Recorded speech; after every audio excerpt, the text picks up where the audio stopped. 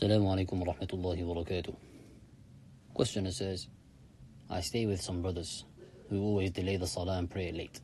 Should I pray alone or wait for them?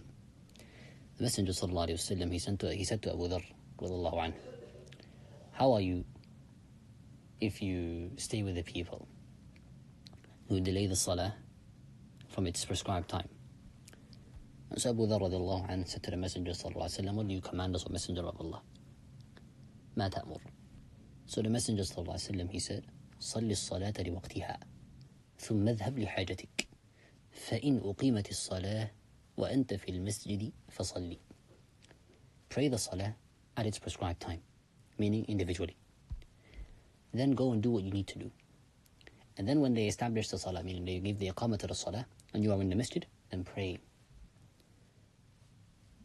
Taking this hadith and applying it to your situation, as An-Nawawi mentioned, you pray, or you do as the Prophet ﷺ commanded. And so you pray twice. The first time you pray by yourself, when the time for the salah comes in.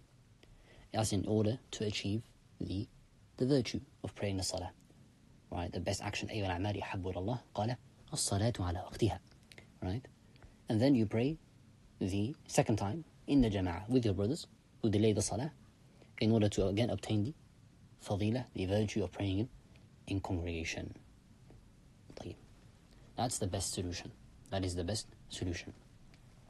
If you just want to pray once, you don't want to pray twice, then what's better is to delay the prayer and pray it with the people, jama'atan. Pray with the people in congregation.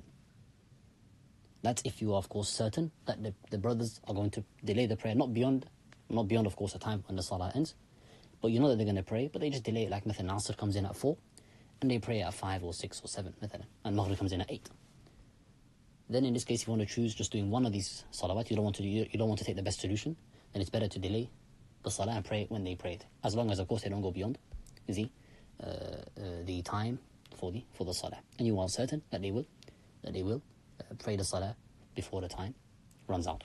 I hope that makes sense, inshaAllah ta'ala. Wallahu a'lam.